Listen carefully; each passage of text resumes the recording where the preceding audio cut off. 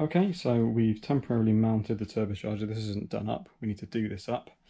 So this is just the rear housing, and we're going to build it off the rear housing because it's a part for balancing. So we're going to do these up to 35 Newton meters. Now that was the easiest one, and we can't get on any others with a socket.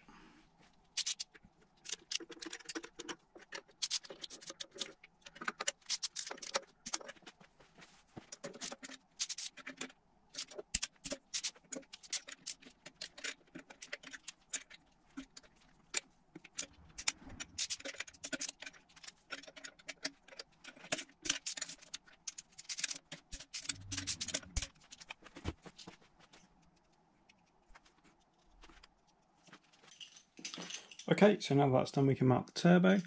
There should be a little roll pin in there which lines up with a hole here, but we don't have the roll pin snapped, so we're going to have to manage without. But that's okay, we can line it up roughly by eye. In fact, we can do better.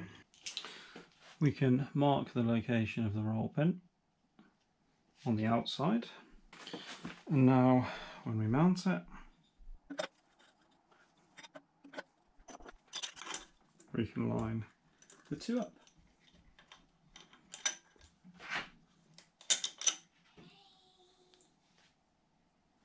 Okay, so we'll just pop the nut on.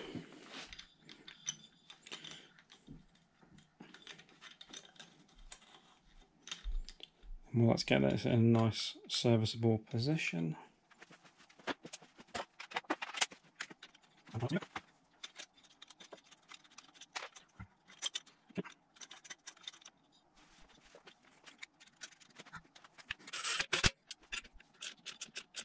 That's now mounted where we want it. And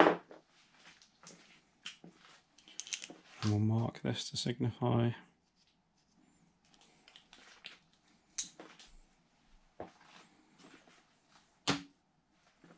that we are done with that one. So we're still waiting on some fittings for the inlet, so we can't do that yet. Sorry, for the oil inlet and the coolant and water inlet and outlet, so we'll do that another time. But we can put the compressor housing on, or impeller housing. So let's go and do that. Right, I've seen these done multiple different ways. So I've got one of these turbos myself, and I believe that one was completely standard before it was rebuilt for mine. And the way these are sealed from the factory is with some RTV, and this is exactly how I sealed mine, and didn't have any issues. But we are gonna want to make sure that we make a really thin layer, so we're not going to make this as thick as we would do if we were setting a gasket. We just want a really, really thin film.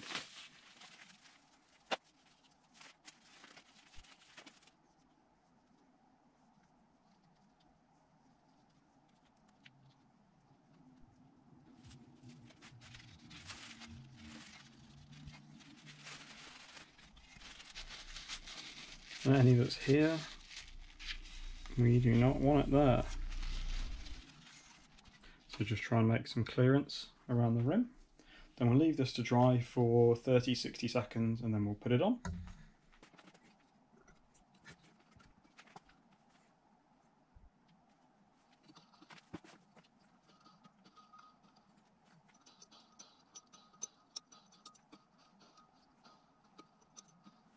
We're not going to do the bolts out for this yet, because we want the sealant to seal, and then we can compress that sealant later. Okay, so it's time to make up our lines for the turbo. So we're going to do coolant and coolant and oil lines. So we'll first attach our fittings into the block.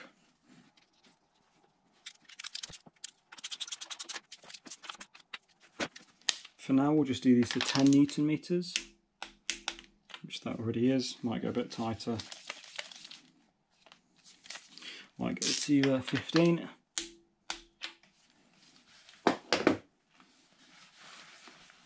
So we'll hang the fitting on for now. Obviously we need to make our own lines. So we've got our block oil fitting.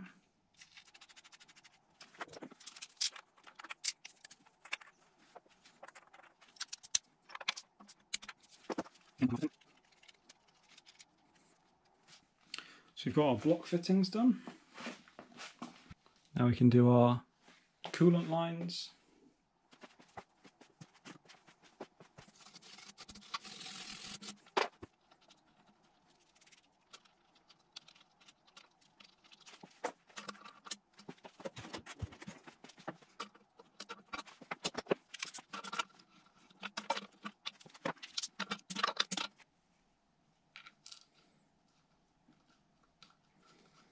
Now we can do our turbo oil feed with a restrictor, so we're using a 1mm oil restrictor.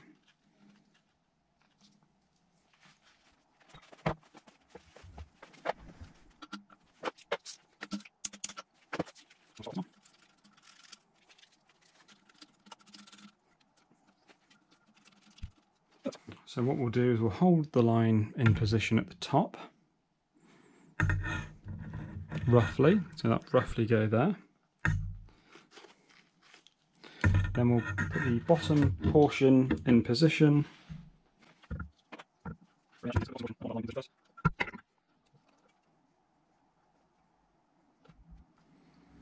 So I think we'll cut this one about here. So now we need to do the same for our coolants.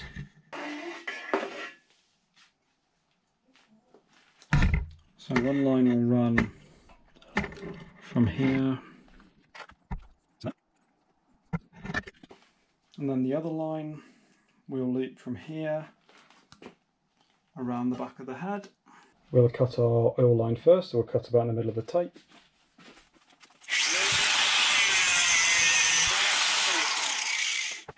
So now we're going to measure up our tubing for our heat shielding for this hose.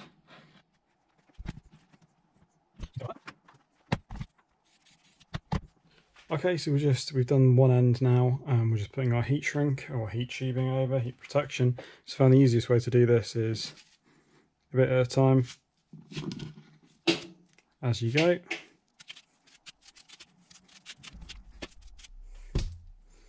And we're just working it down the other side.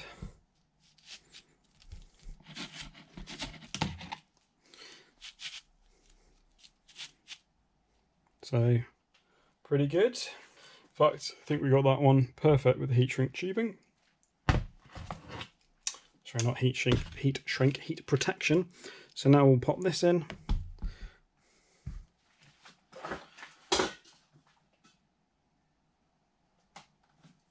I normally find just a dab of oil on the end helps.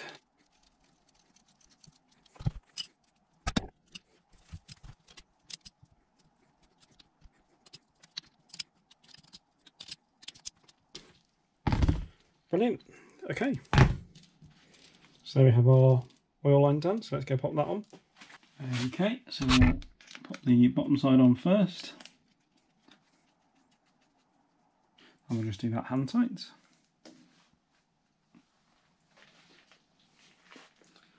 And then we can bring it up to our top with our restrictor in place.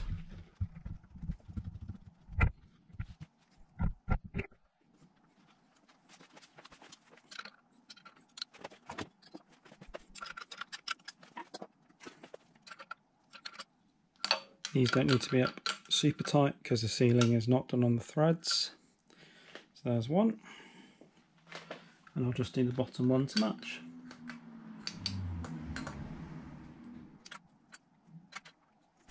So there we have our oil line. Okay, we're going to follow exactly the same process now for the other coolant lines, so these lines here. So I'm going to go cut those up, get them all fitted together and installed, and I'll come back and show you when I've done that, and we can see where we are from there. Okay, so we've got our turbo, we've got our lines mounted, so it's looking pretty good now. So we've got our oil line and both coolant lines. The drain line's not hooked up yet, we still haven't worked out what we're doing with that. And the other coolant line runs back around here, back around the back of the head. We can have a look at that later. So now what we need to do is try and make a wastegate for this. So it should have come with one, didn't come with one, so that's okay, we can make our own. So we've got a holset wastegate, and we're going to try and make it work with this. So first we need to try and convert the internal wastegate over. So this is the tip of the holset wastegate. So I've drilled this out to match this. And what we're going to try and do is mount the two of these together. Something like that. I'll tell you what we'll do, we'll probably put some Loctite on here as well for good measure.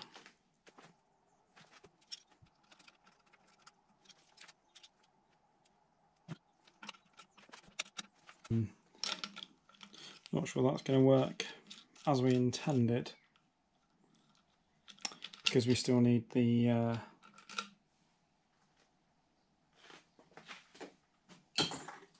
we still need this to rotate freely. That's okay, we'll try and figure something else out.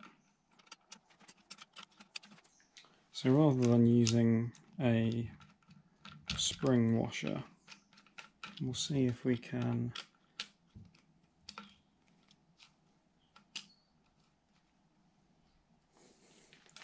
so that's still free to rotate. So let's try and lock these two nuts together.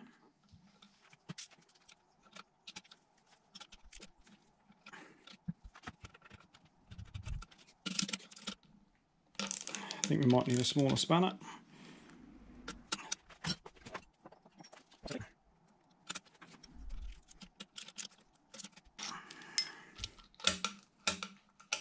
So this is still free to rotate. Cool.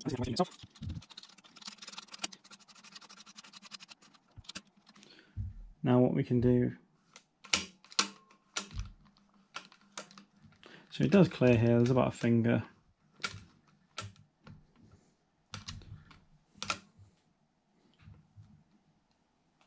So now we need to make a bracket to mount this.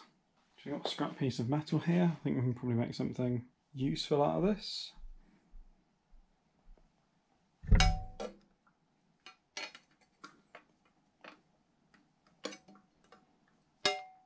So I'm going to make something out of this and I'll bring you back when I've had a go. Okay, so I've had a go at marking a bracket out. Looks a bit weird at the moment, but when we cut it I think you'll see probably what I'm trying to do. So I'll cut this out and yeah, see what that looks like.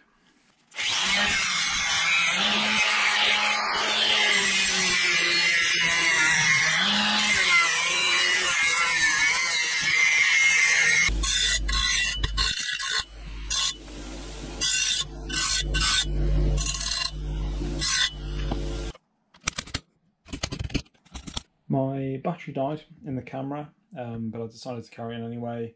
It's not super interesting watching me make a bracket, but here you have a bracket now which holds the wastegate actuator onto the turbo unit. Here you can see the mounting on the front, which brings us on to our next point. So this should have a gasket, which indeed it does, because I've made one, to go between these two parts. So it didn't come with one, so we had to make our own, but that's okay. So we've got our suitable gasket here.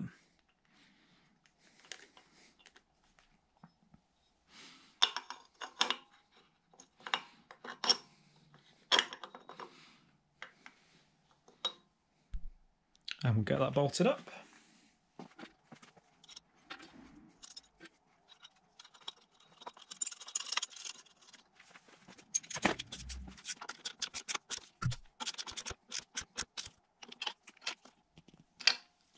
Perfect. So now we have our complete turbo assembly. So we still need to work out what we're doing with the drain hose assembly.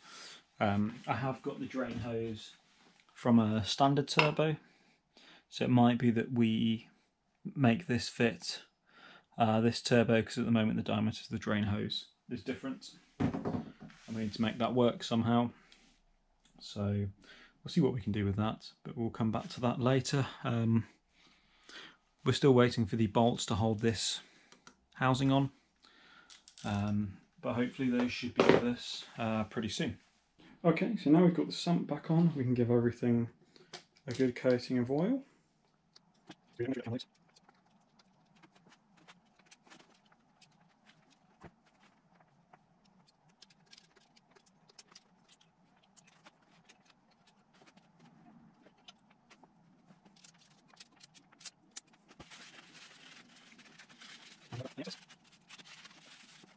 Okay, so now we can apply our sealant.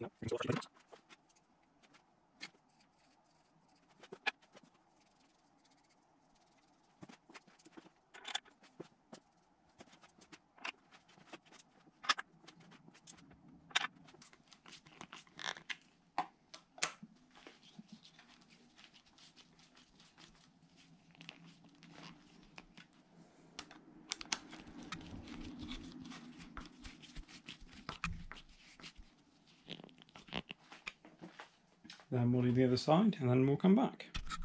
Okay, and to finish this off up here, I'm just going to put some P-clips on this wiring.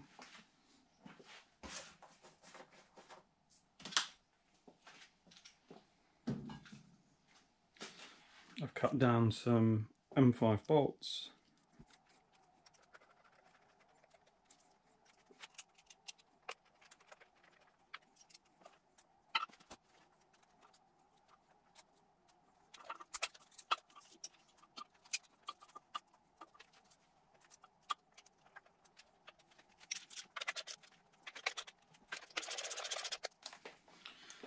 So that should finish us off quite nicely up here until we get the valley cover on.